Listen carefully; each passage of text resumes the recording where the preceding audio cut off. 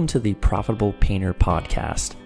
The mission of this podcast is simple: to help you navigate the financial and tax aspects of starting, running, and scaling a professional painting business. From the brushes and ladders to the spreadsheets and balance sheets, we've got you covered. But before we dive in, a quick word of caution. While we strive to provide accurate and up-to-date financial and tax information, nothing you hear on this podcast should be considered as financial advice specifically for you or your business. We're here to share general knowledge and experiences, not to replace the tailored advice you get from a professional financial advisor or tax consultant. We strongly recommend you seeking individualized advice before making any significant financial decisions. This is Daniel, the founder of Bookkeeping for Painters. And this is Richard, tax director. How's it going, Daniel? It's going well. Good. It's going well. I'm just a lot of onboarding meetings this week. Just a lot of folks joining in, and we're helping them get started to know their numbers and what they mean, and saving and tax, and streamline and automate their back office. So one of the biggest questions that I get during these onboarding meetings is, what CRM should I use, or what do you recommend for CRMs? What are other people using? Like something along those lines with CRM. So today's podcast, we're going to dive into that question and hopefully help you out with that decision. Awesome. CRM is one of those acronyms I hear so often. I know what it is, but I probably couldn't tell you what the acronym actually stands for. Tell me if I'm right. I think it stands for Customer Relationship Manager. Yeah, you got it. All Nailed right. it. Awesome. Customer relationship. I think any business that is, contacting a lot of different people needs to have at least some kind of system to manage all those contacts, make sure that nobody falls through the cracks, have a nice, organized, convenient place so they can see all their communications. And that's going to work into your sales process as well. When you're first starting out, you're probably using like maybe an Excel spreadsheet, or I've seen people use dry erase boards and Post-it notes.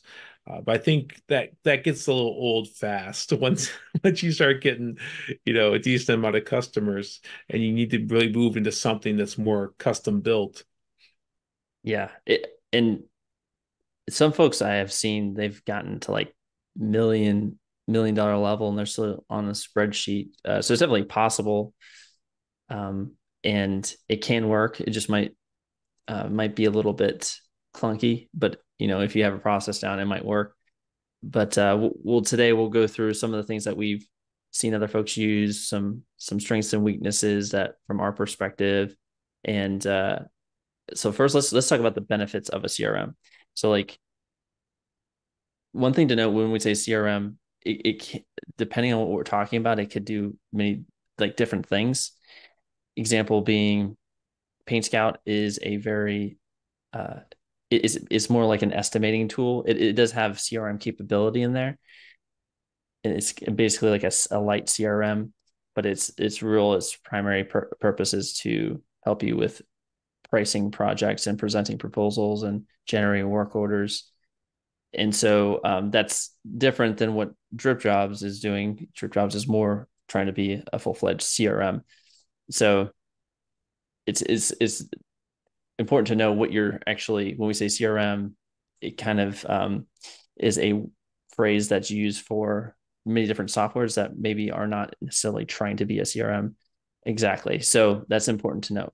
But let's go through the benefits. So benefits of using CRM: improving sales process, because once you have all your contacts in a software, oftentimes you can set up automations to automate emails or text messages to help build that trust through your sales process. So that's super important, especially if you're trying to charge a premium price for what you're doing. You want to build trust throughout your sales process, and being professional and having those touch points built in can be very helpful instead of having to do it all manually all the time. I was thinking about that. Yeah, go ahead.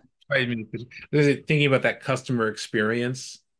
I know we kind of take it for granted sometimes, but just having that contact, knowing where they are in the process, that reassurance that we are paying attention to them and that they can trust us to deliver their project on time, with high quality results. I think that goes a long way. Yeah, absolutely. And usually helps you charge more money when you have that professionalized process, and improves your close rate. The other big one is streamlining your production process. So once you close the work, actually handing that off to your production team to actually do what you promised you're going to do. And so having a CRM that can help you schedule the project, have a way to look at the photos of the job, that your team can put in notes on a daily log of what happened, communication again with the customer on that project.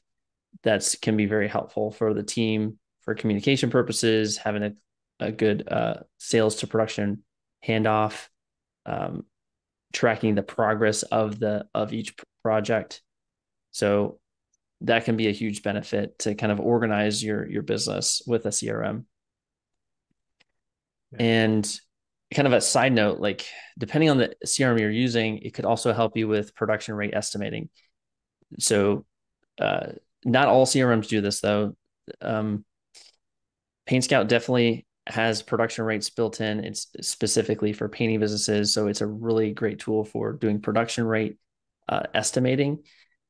And DripJobs just recently released their production rate uh, estimating tool in there as well. And then there's some other CRMs out there that have similar things, but they may or may not have that production rate capability built in. So that's something to keep in mind. Does your CRM have an estimating tool in it, or do you need to get another software for that production rate estimating capability? Because from what we've seen, like when a new client comes to us and they're struggling financially, it's usually because they're not pricing right and they're not using production rates. So getting a software that helps you do that consistently can can be a game changer, not only just for yourself to estimate correctly, but if you ever want to grow your company to any level beyond yourself, being able to replicate the pricing process is important, and having a software that has that codified makes it a lot easier. So that's another benefit of having a CRM with an estimating software built into that CRM. So those are some. That's a really quick run through of the benefits of having a CRM. There's many more we could talk about for a long time, but let's get into the next topic, which is what are folks actually using. So we track this on with all the folks that we work with. One of the reasons is because we have to, because we're often integrating the software for them with QuickBooks Online, their time tracker, and they're just making sure the systems are talking to each other, making sure that information from one system like the CRM, the invoicing is going into QuickBooks Online, making sure the time tracking data is getting synced over as well. So we often have to help folks set this up, and so we track what folks are using so we can help them in that case. So I'm gonna actually share. I pulled the data from our CRM on what everyone's using and just put it into a pivot chart to kind of show the breakdown. And the number one used CRM of the folks that and this is about 200 businesses that we're looking at. So about 20%, 19.7% use DripJobs. So that's the number one used CRM for painting businesses that we work with. And then following them, it looks like that's PaintScout at 10.3% are using PaintScout. Then we have, I believe, Estimate Rocket is number 3 at 6.9%.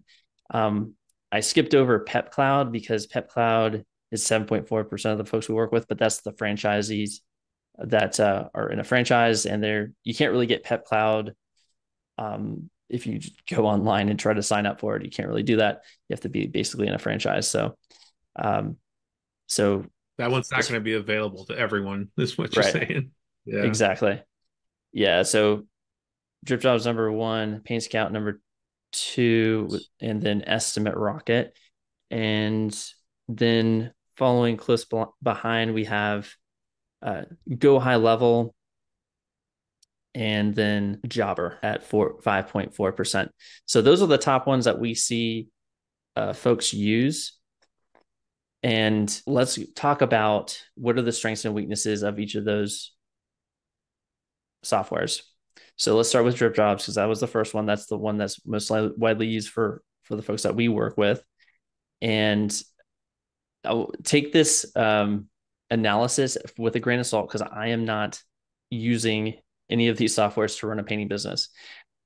So the feedback that I'm providing is just how well does it integrate with things, and the kind of the feedback that I hear folks give about it, and in what it and kind of the basics of what it does. So I don't have like an in-depth, you know, understanding of everything it does.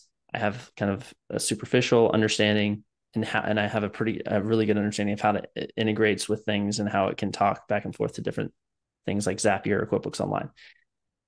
So kind of take my feedback as just a grain of salt, one perspective, a very narrow perspective. What I've found is a lot of folks have their own flavor that they like. And because a lot of the CRMs do similar things and everyone kind of has their own flavor, and that's great. And whatever works for you is kind of the answer. You just want to make sure you take a few things into consideration, especially when you're trying to have this integrate into your system. No, I think it's nice. I mean, we don't have a horse in this race, right? Yeah. And I think you hit the nail on the head in that the best CRM for you is the one that you enjoy using that works for your systems. So if your favorite isn't on this list, or maybe it's kind of low on the list, that's okay. Don't, if it ain't broke, don't fix it. But if you're in the market for a new CRM, this is some of the feedback we've gotten from our clients. Maybe it helps you, which ones to try out. Yes, absolutely. So DripJobs. DripJobs is great if you are looking for an all-in-one CRM that does a lot of things. So it does everything from estimating to having automations in your sales process that you can set up out of the box, and then allows you, once the proposal is signed, you can push it over to the production side of the software to schedule the job on the calendar and track the progress of the job. So it takes care of a lot of the requirements that a painting business needs for a CRM.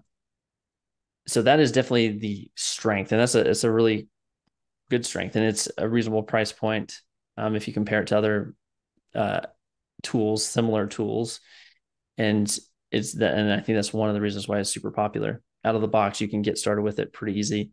I think that the weakness of DripJobs, which I know they're working on, and there have been improvements recently, is the integration piece of it.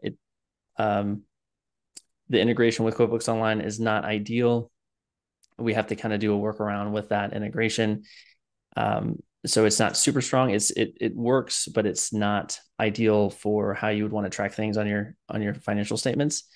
But there are some workarounds on how you can integrate it to make it do what you want to do. And then its Zapier integration, last I checked, was a little bit limited, and so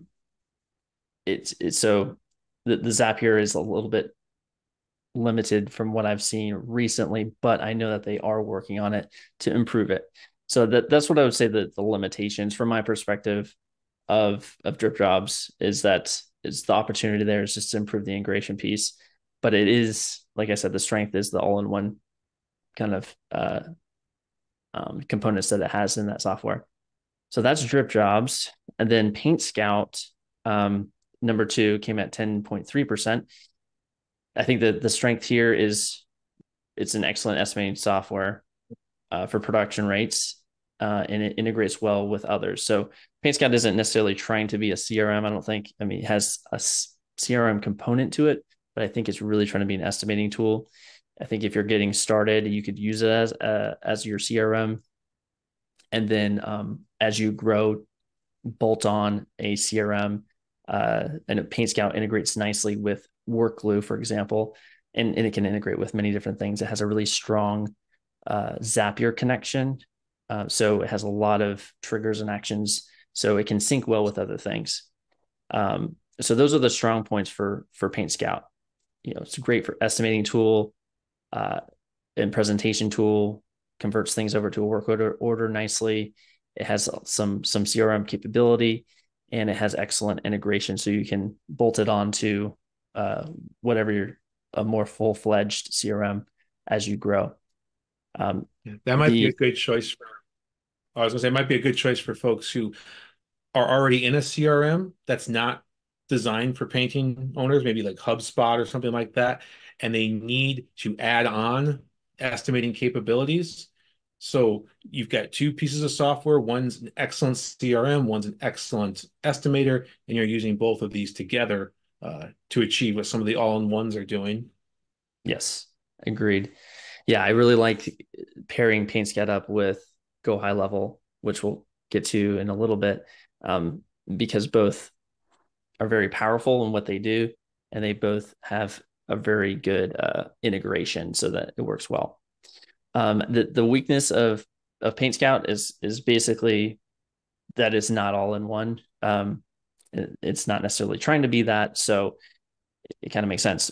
So it doesn't have the full CRM experience that you would see in a typical CRM, and I think that's by design because it's trying to be more of an estimating tool. Uh, so that is the downside of PaintScout. Number three is Estimate Rocket, and Estimate Rocket is similar to DripJobs in that it's very much an all-in-one CRM where you can take it from doing the estimating for during the sales process, and then going into the production process for scheduling, doing job costing within the software. It it it's very much an all-in-one CRM that you can run your business off of.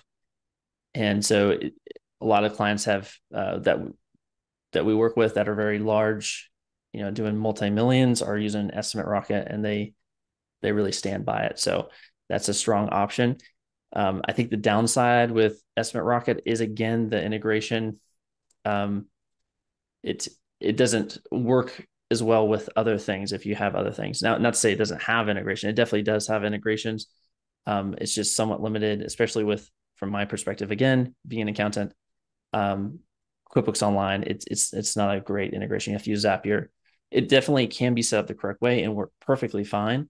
It's just if you are going into it not quite knowing how to do it, it might be a little bit challenging. Estimate Rocket does have some how-to guides on their website to show you how to do the connections and stuff like that. So they do have resources, but they don't have like an organic integration that's going to be plugged in automatically. So that's just the downside. But again, still very strong software for sure. The next one is Go High Level, and this software I'm a fan of, and it's very powerful. It has a lot of capability, not just for painting businesses, but for really any business. We use it internally for bookkeeping for painters. We also help we help painting businesses. We help painting businesses get on Go High Level. We've set up um, a Go High Level version for painting businesses. We have a service line called Automation for Painters. So I'm preferential to Go High Level. It's very powerful. It is really good with integrations. You can use webhooks or Zapier to push data to other softwares that you need to use. The downside with Go High Level is that it's complicated.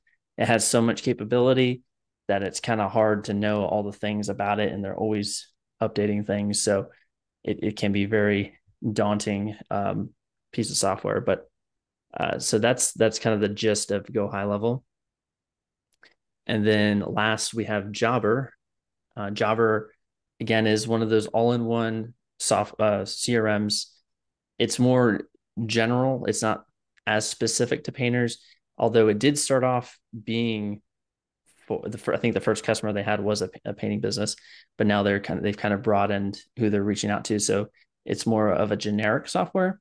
Not so they don't have like that production rate estimating, for example. At least to my knowledge, things are always changing, so got to caveat it. But I don't believe it has any production rate for painting businesses built in the software. So that's a drawback from my perspective.